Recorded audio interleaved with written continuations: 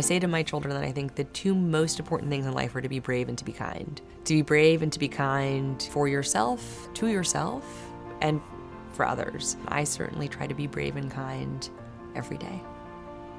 When I was a young girl, in my father's presidential campaign headquarters, the nightly news was on, and they showed a clip of Magic Johnson's press conference in which he acknowledged that he was HIV positive. And I remember the journalists commenting afterwards how courageous he'd been, how brave he was to own his status, and then thinking, why is bravery required kind of when you're just talking about your health? And that prompted my kind of now lifelong, many-decadal commitment to kind of better understand what shapes our public and individual health and carve out a way to hopefully make a positive difference in helping to protect and promote public health and to obliterate stigma.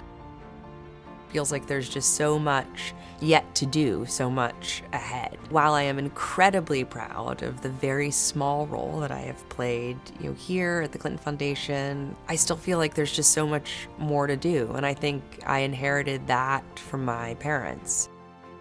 I fundamentally believe that we are citizens every day, not just on an election day or not just in an election year, and thankfully feeling like there are many important ways to make a difference, including, of course, who's in office, but also including the choices that all of us who are not in office make every day.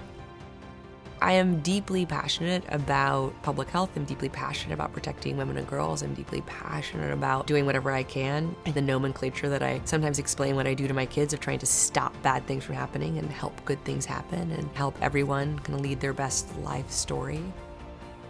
My personal goal in my work here at the Foundation is to help empower as many people as possible to lead their best, healthiest, and most productive lives. I remember when I was a little girl and my parents went to Israel and came back and were talking to me about their trip. And of course, painfully, my most kind of deep memory of Israel is the assassination of Yitzhak Rabin. And I remember thinking it was only the third or fourth time I'd ever seen my father cry. And shalom, Javier.